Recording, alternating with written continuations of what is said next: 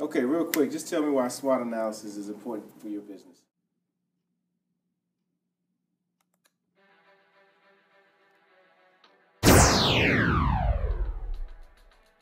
So the reason why SWOT analysis is important for any business, because you have to understand the strengths, weaknesses, opportunities, and threats.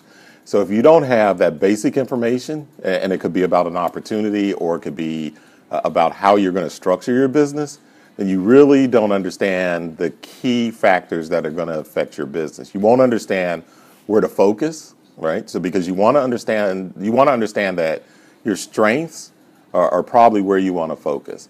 But then there's opportunities, but then sometimes a key strength can actually be also a threat in some situations. So you have to understand the difference between the strengths, the weaknesses, opportunities, and threats.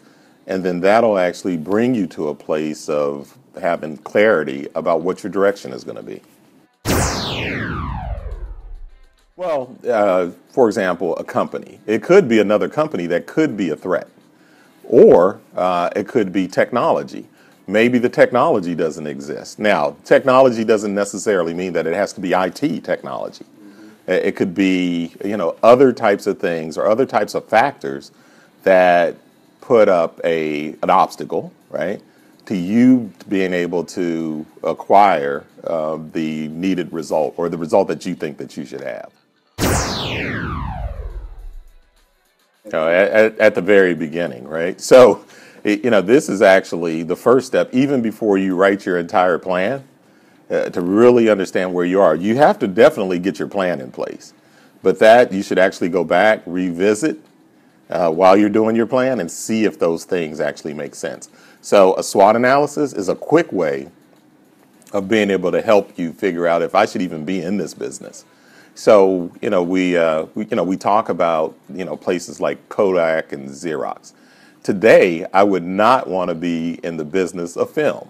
Now, if I had a boutique film type of business, with boutique types of cameras that they're selling these cameras today to kids.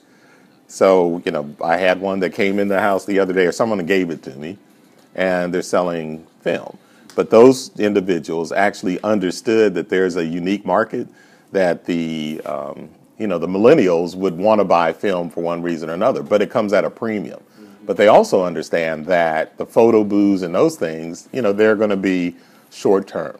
So you have to understand that, your business is going to be temporal. If you go into it knowing that, then you understand what the opportunities, threats, and weaknesses are of the industry, and you know when to jump out.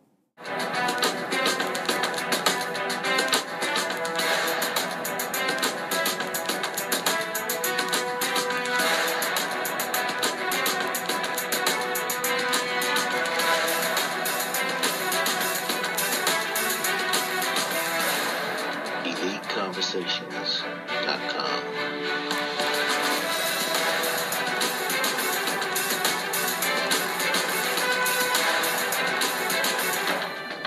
EliteConversations.com.